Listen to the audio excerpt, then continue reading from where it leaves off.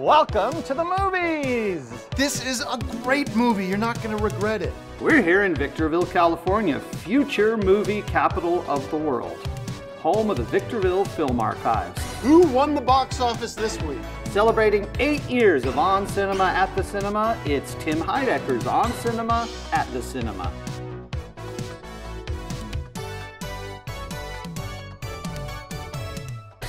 Hey everybody, welcome back to another episode of On Cinema at the Cinema.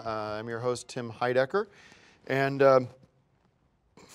I'm joined again by my co-host, Gregg Turkington here. Hey guys, good to be here in Victorville. We're back here at the Victorville Film Archives, or Film Center. Film Center, two very different organizations, both with the same common goal, which is to promote movies. Well, I'm begging you now, on behalf of me and my family and everybody, get the air conditioning fixed, because it's very warm in here. It's a lot more expensive than we anticipated to get a system that doesn't have sound that overwhelms the screenings. Well, for at least these shootings, the temperature today driving in from Hollywood was 126 degrees out here. Well, I mean, it's hot in Hollywood too, so not it's just anything it's a like hot this. spell. Not anything like this.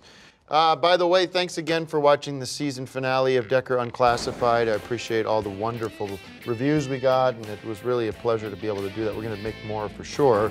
And yeah, it was neat to get to work with James Dean, I'll admit it. You know, he was consummate professional. He's a cool guy. He's got good stories too. Yeah, and I'm glad we were able to mix sort of the real world with the fantasy world and playing. As in Decker versus Dracula. Well, what I was able to do was hone that idea and make it work for the inside the Decker universe. Because what you had done was sort of disrespectful of the Decker characters. No. But I made it seamlessly work, and we learned from our mistakes, and I think you learned from that mistake, and I learned certainly from your mistakes. You learned from my triumphs and took the ideas for your own triumphs, but that's okay. I'm happy to have been a part of it, and I know the fans really enjoyed seeing sort of the unofficial conclusion to the Decker versus Dracula. Well, the two things have nothing to do with each other. As stated in the episode, when Dracula sees President Davidson, he says the line, and this is important, he says, "I've never met a president before."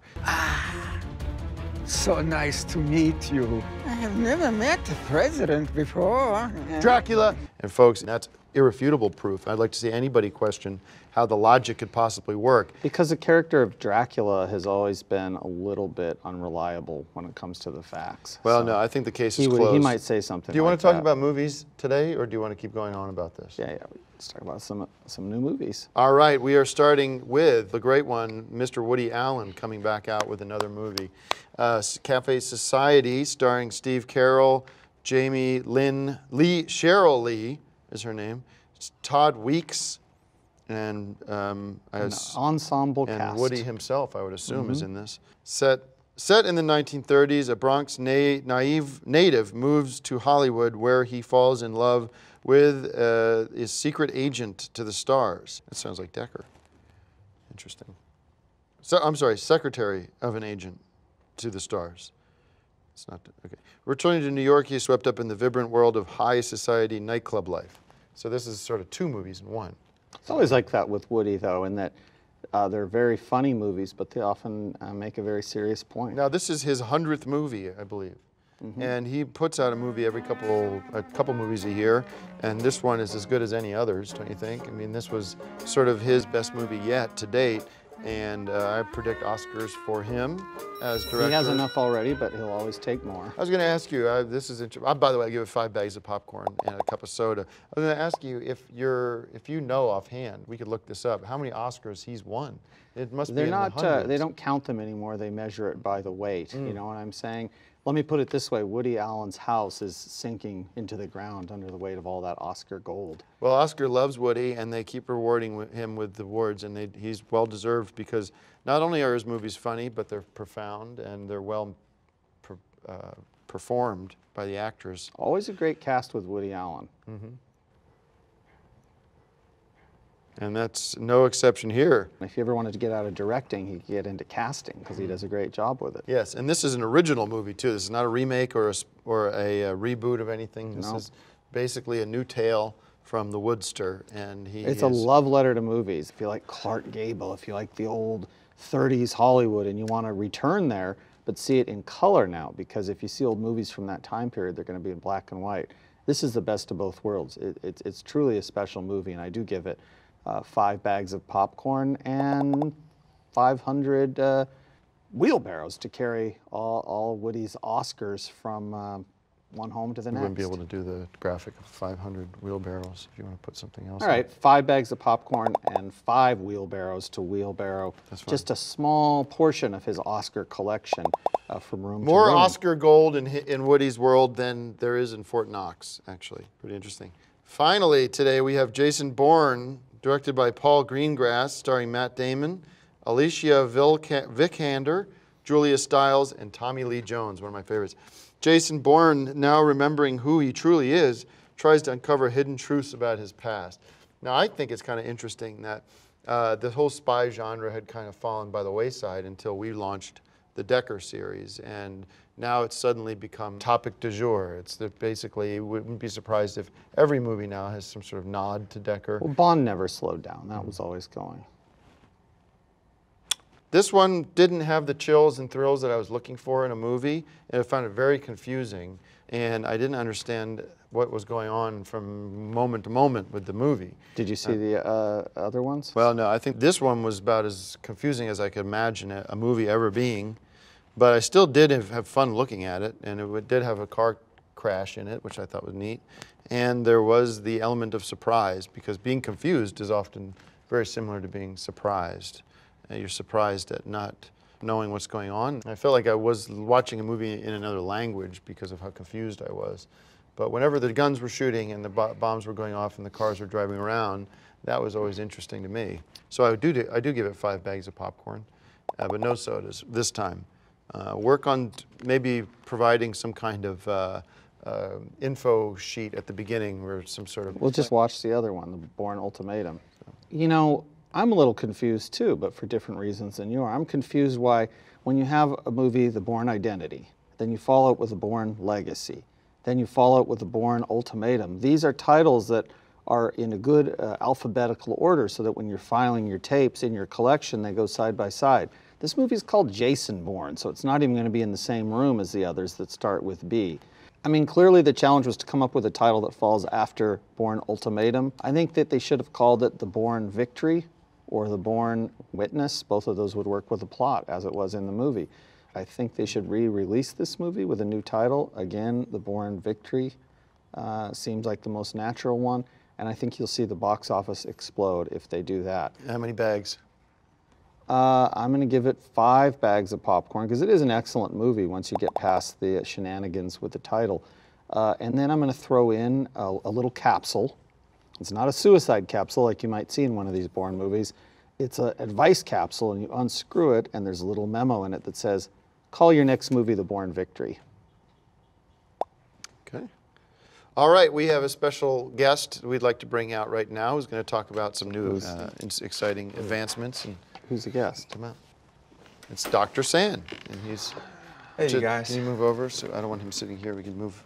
He can sit here. No, just I'll get move, up. I'll move over, but he can sit next to you. All right, welcome to the show. Welcome Thanks. to Victorville. Did you have a hard time coming out here? No, it wasn't that bad. Terrific. So I wanted to talk to you because this doctor has got me on. I was talking to you last week about the challenges we were having writing the record and coming up with the creativity that's required to deliver 7 extra songs. And Dr. Sand turned me on to this amazing nutritional vape technology. Now this is something you are in partnership with, they're developing. And this right here has changed the game for me. I'll show you how it works. It's just, look at that. Look at that.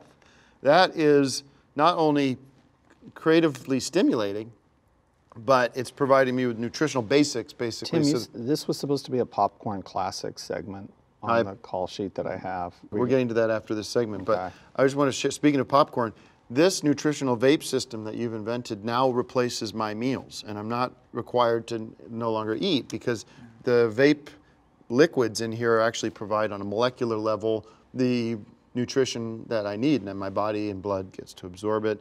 And so I basically haven't had a bite to eat in 6 days. I've just been using this. Yeah, when you eat, your body requires a lot of energy to digest the food that you eat. And with the vaping, it just goes directly into your system. And this is pure nutrition. And you know, for example, that would be like having a snack. But what's wrong with digestion?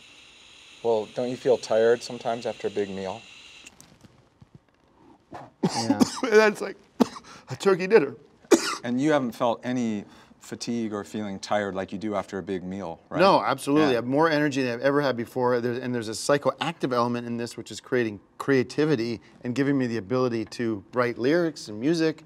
And what is this? You know, it's like 21st century technology is sort of hacking the actual biosystem. Is that what you were saying to me? Yeah, well, I tweaked a traditional Chinese formula that was I put some dongchang xiaocao into it, which is a mushroom. I've lost like 15 pounds too.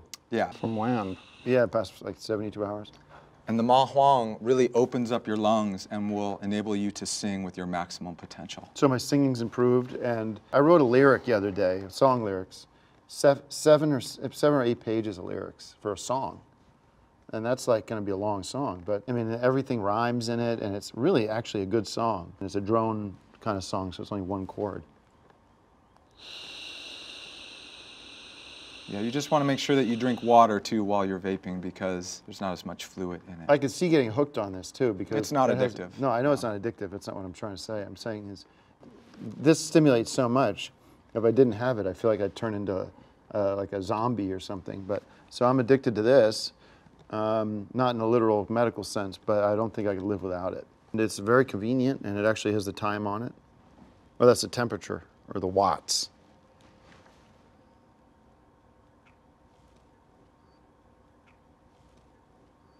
And is this FDA approved? You know, things take so long when you include all of the bureaucracy, so we might as well. Like it has that we don't immediate wanna wait for buzz. them. There's an immediate buzz that's very intense, almost a pain. But that fades very quickly, and then sudden positivity and energy come flying through my brain in a very exciting, rapid pace. And I'm almost picturing a six-dimensionality of common sense, human sense, spiritual sense, as you were saying to me yesterday as we were meditating. And he got me on a meditation zone perspective from using nutritional vape technology that I can access. It's almost like having a key, like your Kingston character, Gregg, from Decker, that you can unlock the codes that's of from brain training. technology. Kington does that from training, military training, not from drugs. I'm full. It's like I just had a big box of Oreo cookies or something. I feel full and almost sick from it. But it does have a neat flavor to it, too. It tastes like watermelons and grape soda.